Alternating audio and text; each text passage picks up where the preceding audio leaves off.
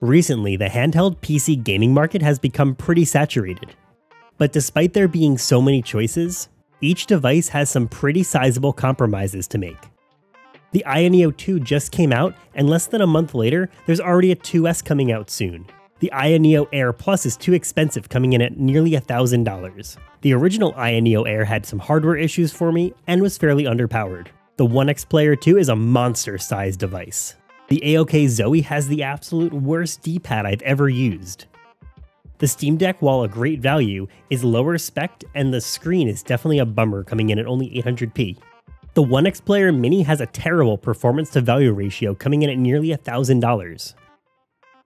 The Anbernic Win 600, well, I can't even quite rationalize its existence. But now there's a new system, the ASUS ROG Ally. Outdoing Steam Deck in nearly every way, and at an impressively competitive price, is the ROG Ally going to kill the Steam Deck and the Switch in one fell swoop? Or is this just another handheld gaming PC that's going to be overweighted by its downsides and compromises? I've had the Ally for a few days now, so we're going to do a quick first impressions. We'll talk about the unboxing experience, first time setup, test out some gameplay, and wrap it up with some quick thoughts. So get subscribed and let's get started.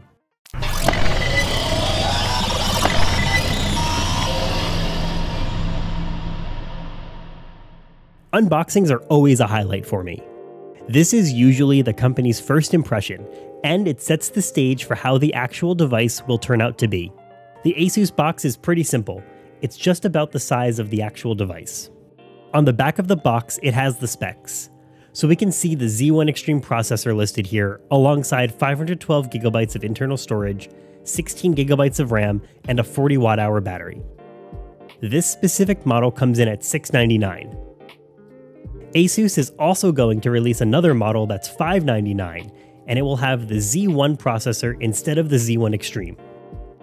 So taking the plastic off and opening the box up, we've got the device front and center. It's wrapped in some plastic with some first-time start instructions. Underneath the top of the box, though, is actually a little cardboard ROG stand.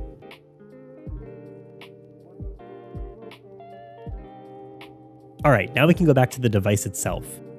Taking it out of the box, I was really immediately astounded at how light it feels. Similar devices like the One X Player 2 and the Ioneo are really dense feeling, but the Ally feels light in the hands. Seeing what else is in the box, we've got our 65-watt charging brick. The rest of the box is just some cardboard, the standard instruction booklet, and also a warranty information and some ASUS pamphlets. It's interesting that the instruction booklet is actually labeled as February 2023. I wonder if that's when the documentation was created, or maybe this device was actually supposed to release sooner.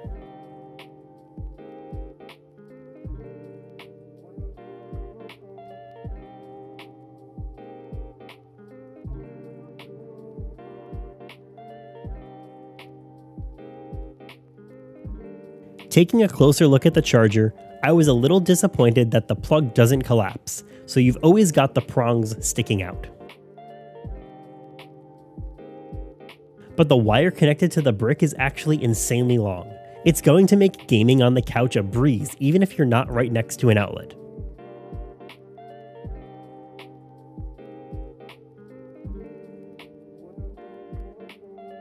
Taking the plastic cover off the Ally, we can get a good feel for the ergonomics of the device.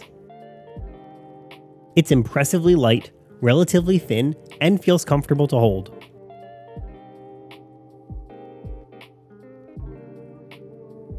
The analog sticks on this device feel absolutely amazing. It feels like their range of motion is nearly the same as an Xbox or PlayStation controller. The analog triggers also feel really great. They've got a good grip to them and feel good to press anywhere on the buttons themselves. The ABXY are perfectly sized, although they're a little bit more flat than I was expecting. The back of the device has these huge macro buttons that protrude out, and so far it's the only thing I'm not sure if I'm going to like about this device. I don't think I'll accidentally press them, but they just stick out a lot. I was really afraid of the D-pad because of how similar it looks to the AOK Zoe D-pad, which is just absolutely awful. Luckily, the ROG Ally D-pad feels pretty good. It's definitely not the best D-pad I've ever felt, but it does feel serviceable. Moving to the top of the device, we've got a headphone port, microSD card slot, ASUS's proprietary XG mobile port, which also has the USB-C port, the volume rocker, and a power button, which also doubles as a fingerprint sensor for quick login. I do wish the device had more than one USB-C port, and specifically one at the bottom to make it more easily dockable. It's a little bit awkward that the USB-C port is part of the proprietary connector. It means that I always have to look at the top of the device to see where the USB-C port actually is. Alright, let's get this thing powered on. Like the rebel that I am, I didn't read the instructions and I tried to boot up the Ally, but found no success. Then I thought back to the plastic I haphazardly ripped off, which said I should plug it in first. So, take 2 turning on the Ally, plugged in this time. And it worked fine. I was curious if ASUS was going to have some sort of customized Windows setup and activation method, but it is just the standard setup.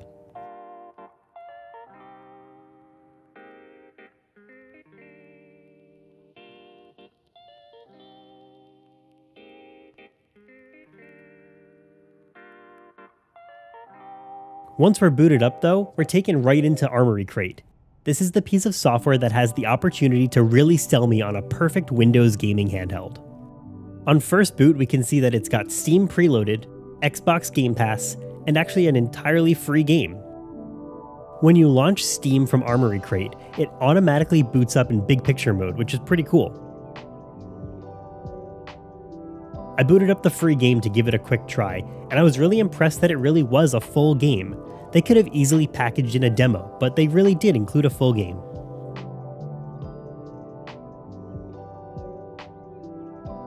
Nearly all of the settings that you would want access to are part of Armory Crate, and navigating around the experience is pretty straightforward. Other options within Armory Crate are to adjust button mapping, handle game profiles, which seems like a great feature so you don't have to keep playing with TDP every time you open up a game, and options to adjust the RGB around the analog sticks. One thing about Armory Crate that I don't like though is that the applications you can add to it are limited. So for example, I've installed Retrobat, but for some reason it isn't detected, so I can't add it to the launch options. One part of Armory Crate is the Command Center. The Command Center is a quick access tool to adjust volume and brightness on the fly, change the TDP of the device, and even toggle a stat monitor to show FPS, watts, and remaining battery percentage. The Command Center is actually really seamless, and switching between TDPs is super quick. I'm really enjoying the stat monitor overlay. You can easily just drag it around using the touchscreen so it isn't in the way of any game. Alright, so that's a quick overview of what I've messed around with so far. Let's get into some gaming. So far, my first impressions of this device are great. Windows setup jankiness aside, this was a pretty seamless experience to get everything up and running. Now that we've got a bunch of games installed, let's see how they feel to play and how well they perform. So the plan here is that we're going to do some light testing for my first impressions, and then I'll come back later with a full in-depth review and some in-depth gameplay to show as well. Starting with PC gaming, I did find things to run pretty well. Fall Guys played great once I turned the TDP to 15 watts. You can tell because I suck at this game and I did super well on this round. Cyberpunk played pretty well at 15 watts, but I did have to play with some of the settings. At first I reduced the resolution to 720p, but the text was just too small and blurry, so I stuck with 1080p, but I turned the graphics setting down to low. Atomic Heart was another game that I tried since it's on Game Pass, and I wanted to make sure that I could take full advantage of my Game Pass Ultimate subscription with the Ally. The game performed pretty well at 15 watts. There were some frame dips, but if I wasn't constantly looking at the FPS counter, I wouldn't have been able to tell. Diablo 4 was an interesting one. It defaulted to medium graphics, but I had a really tough time figuring out if the lag that I was experiencing was laggy gameplay or a server issue. Turns out it was a device issue. Once I reduced the graphics quality to low, performance was much better.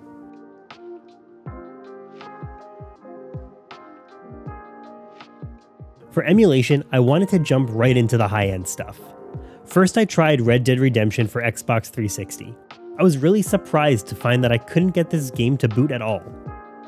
I've had hit or miss performance with this game depending on the device, but it always boots no problem. I also tried booting the Simpsons game on Xbox with no luck either. I will have to do some troubleshooting and come back to this later though.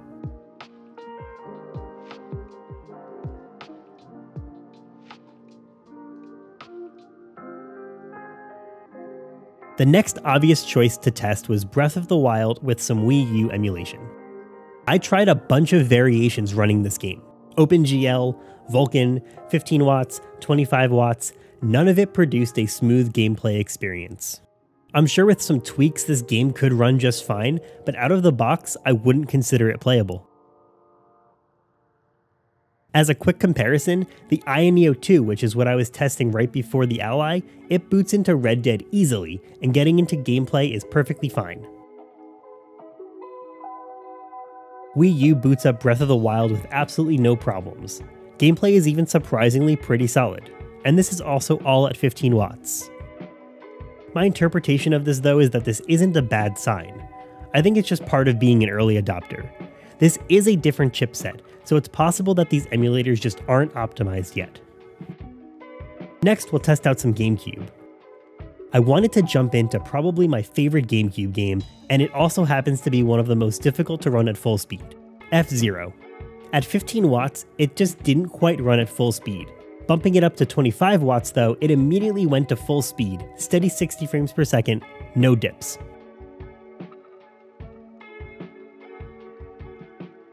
Lastly, I wanted to try out some games that are D-pad centric. I checked out Celeste, which despite me not being very good at it, the D-pad did feel just fine. It's definitely not the best, but it doesn't feel like I had any accidental presses. The same applies to Super Mario World on Super Nintendo. It's definitely not a bad D-pad, but it's just not quite the traditional D-pad I wish we had instead. One interesting thing that pretty much just surfaced as I'm going through first impressions is that reviewers who had the Ally early have noticed that the latest BIOS update from ASUS has dramatically nerfed performance. Unfortunately, I was a bit unlucky and I didn't discover this until just now. While I was doing the initial setup, I just let it do all of the updates, including a BIOS update. But the bright side of that is that the performance here isn't terrible. It's great to know that it should be better, and we will hopefully see an update from ASUS pretty quickly. Since the ROG Ally is pretty new, besides the ROG branded case, which I find pretty ugly, there really aren't any carrying cases out there yet. I recently got this TomTalk bag, which was made with Steam Deck in mind, but it's a great way to carry around a device and not worry about another layer for a carrying case. It's what I'm going to use to carry the Ally around. I also pack it with a charger and an external battery so I can be sure I've got enough battery life while on the go. The ASUS ROG Ally, if nothing else, is going to introduce people to a new way to game. Even if it's just by having it on display at your local Best Buy, the Ally is going to make gamers reconsider how they want to experience their games. They can choose hooked up to a TV with a massive console, or on the go with the option to dock your gaming device to a TV, more similar to the Switch, with massive AAA titles like Cyberpunk or Elden Ring. There's going to be a ton more to say, but I wanted to make a quick one showing off my experience with the device so far. In general, performance is pretty good, but I do hope that the BIOS update will revert back to the original, even better performance. I really like the Armory Crate game launcher so far. I'm impressed that it quickly detects newly installed games and automatically adds it to the launcher.